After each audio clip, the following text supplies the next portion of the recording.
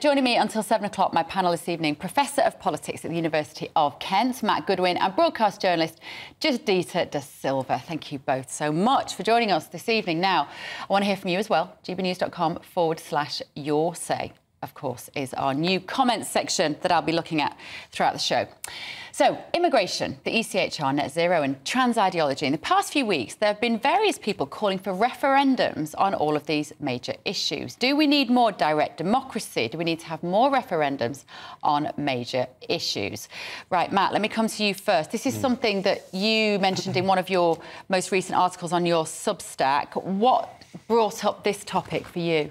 Well, I think that particular article, I was looking at what could Rishi Sunak do to kind of bring back all of those disillusioned Conservatives, and I've surveyed all of the people who have been going over to the Reform Party, and I said, look, what would bring you back? And they said, well, we want a big, bold offer on immigration. You know, we want net migration slashed or potentially leave the European Convention on Human Rights. And my suggestion is, look, actually, one such offer for Rishi Sunak could be, let's really speak to this question about mass immigration once and for all. Let's have a national conversation, a referendum on reducing levels of immigration into Britain. And I think that's the only thing Rishi Sunak really could do to try and turn around his fortunes. Because what that speaks to, actually, is a sense that the British public don't feel heard. I think possibly more than any other time. We've had such a disruptive last 4 years, haven't we, Judita? But what is it at the moment that people feel so frustrated about? Is it the fact that we have had unelected prime ministers, maybe? What's going on that people wish?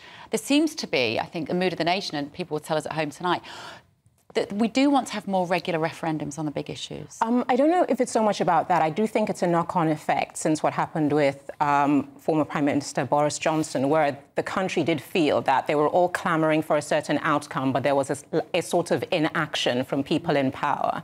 And you then question yourself, what is the value of my vote if I have put you in there to represent me, but when I speak up for an opinion, you do not represent that?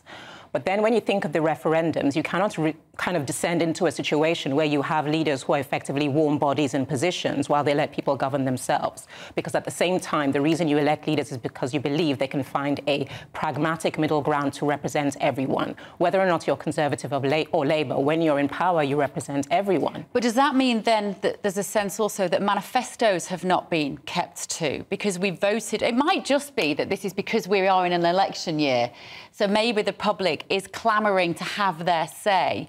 But it also speaks to this idea that manifesto promises aren't being met. It's always going to be a balancing act, because in every country you have a manifesto that kind of is you waving a flag saying this is what I will do on my crusade as leader. But when you get into power, like I said, you have to represent everyone. So you find out what is it I can get through towards that manifesto I pledged myself on. The closest middle ground I can get to that without alienating effectively the other side of the population that didn't vote for me.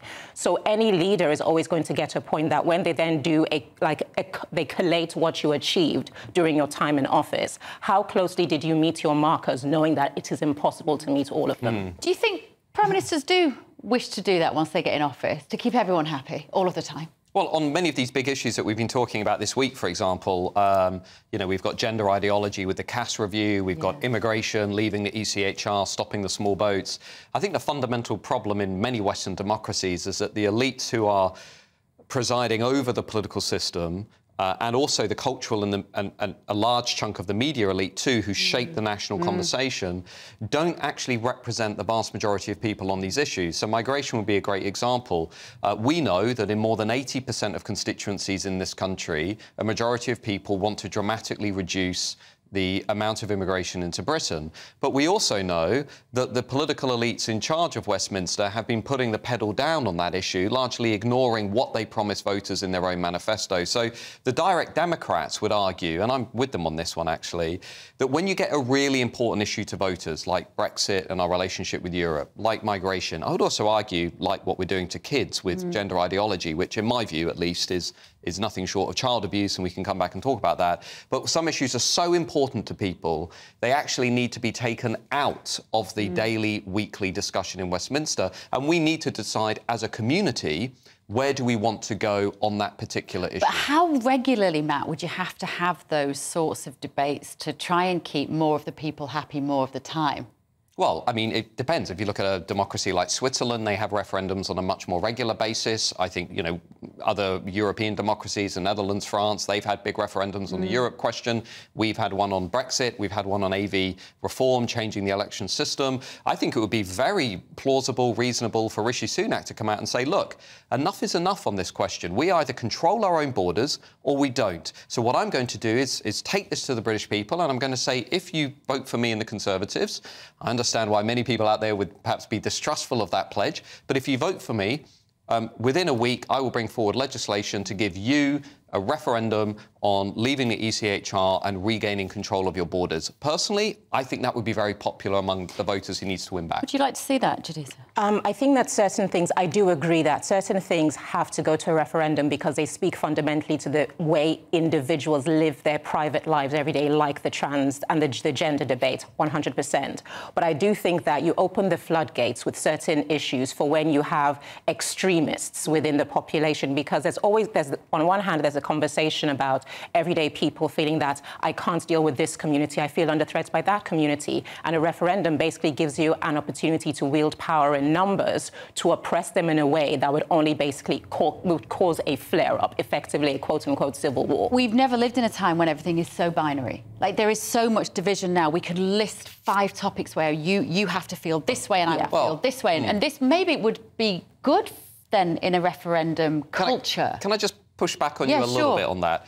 Because when you look at issues like what we're doing to kids with puberty blockers and medical transitioning, or when you look at immigration, or when you look at stopping the small boats, much of the elite class would say, well, this is divisive. This is, you know, driving a wedge down the country and splitting 50% from 50%. I'm a pollster. I know what people think about these issues. And on many of them, and this is what worries the elite, on many of them, it's 75, 80% of people saying, you know what, we shouldn't call pregnant mothers, pregnant persons. You know what? We shouldn't allow 16-year-olds to change their gender without medical supervision. You know what? We should reduce levels of migration because they're too high. You know what? We should do whatever we need to do to control our own borders. So the reason I think the elites don't want to open up this conversation like they did with Brexit is because they know they will often lose these big debates. Could that be the truth? I don't think so. I think it's halfway. I think that there should be more referendums when it comes to social issues. The trans conversation is a very social issue. When you're talking about political and structural functionality, that is something that the government is obligated to take the lead on. That's why you're in that position. So I think you have to delineate... Do you mean things like tax, maybe, or how you structure the NHS? Exactly, because with every individual, my life is very different to yours when you talk about finances and how we deal with those practical realities. But social things are more unifying because you have a larger swathe of people that can feel the same way. And social things are often, it's that distinction between the public and the private, actually. Social things are often behind closed doors. But in a way, maybe that's the stuff that is difficult to have a referendum on, because surely that's the stuff as individuals we are just in control of anyway. Well, I think there are questions that are existential for the national community, and our relationship with a supranational institution like the EU was one such question, because fundamentally it was about who are we? It was the biggest question a country can ask. What is our identity? And in the same way, questions like, you know, should we reduce migration? How do we control our borders? Net zero. Should we have more police on the streets? So should we reform our net zero policies? These are fundamental questions about the national community. And I think that's... Look, the message of Brexit, Beverly, I know you know this, and many of the people watching, was that people actually... They want to have more voice in politics. They don't want less. They don't want more quangos. They don't want more unelected bureaucrats. They want more of a voice to affect the decisions that affect their lives, right? So let's lean into that. Let's have more democracy. Which doesn't sound party political. It doesn't, but... And therefore, maybe Matt's right in terms of the fact that it is just a very small elite, we could call them the globalist elite, who want to retain the power and the control of the little people. And the last time they opened that can of worms with Brexit, it didn't go the way that they thought it might go. Exactly, but then you also have to realise that a lot of the time, the reason it's kind of, there's a duality that every individual has where I know how I feel, I know what I want, but I do defer to you because I know you know more.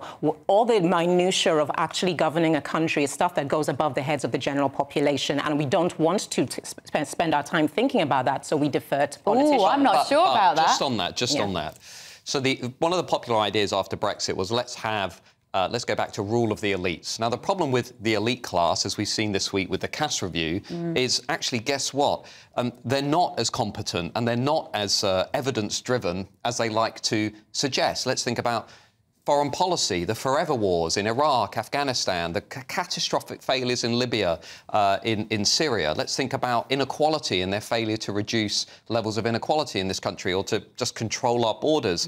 I get very nervous when people say, well, you must hand over trust and faith in the expert class, when, as we've seen again this week, you know, with the Cass review, the expert class basically abdicated their responsibility. And I don't want to zoom in on that specific example too much, but one of the most shocking things in Britain this week for me was the revelation that many experts were refusing to even participate with that review, were refusing to hand over data and evidence because they put dogma ahead of evidence. They put profit ahead of evidence as well, because I would say in that situation it was the pharmaceutical companies that didn't want to collaborate with some of the Cass review because because a lot of the children were effectively guinea pigs in that, which does sort of tie into this issue as well, because if the public are voting on these fundamental issues, it also can take away some of the power from the people who might be funding various lobbying groups. Indeed, because take the ECHR, and I'm going to look at it from two perspectives. When a lot of people talk about we do not need he keeps saying a foreign body governing our functionality. OK, that's fine.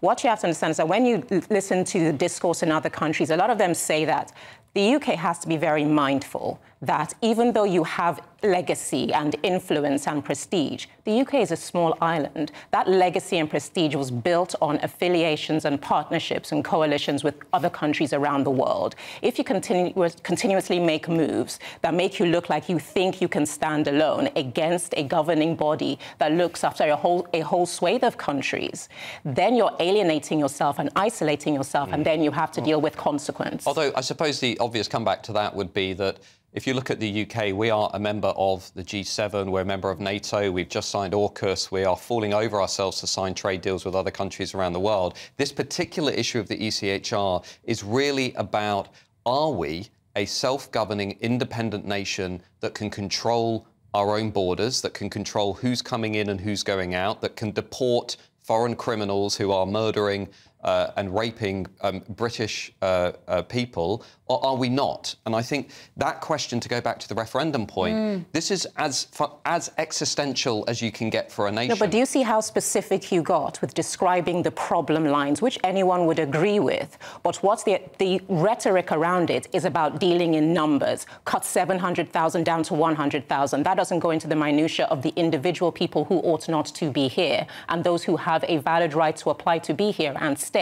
When we're using big numbers and overall policy to govern something that should be isolated on a case-by-case basis, you're conflating the argument, and that's why people get kind of frustrated about it, where those who just want to see numbers reduce are like, just make a policy, just protect our borders. But those who are on the receiving end of what the brunt of that will say, why am I being treated like a war criminal? Well, as Thomas Sowell once said, immigration is one of the only issues which is talked about in terms of how to help people break the law.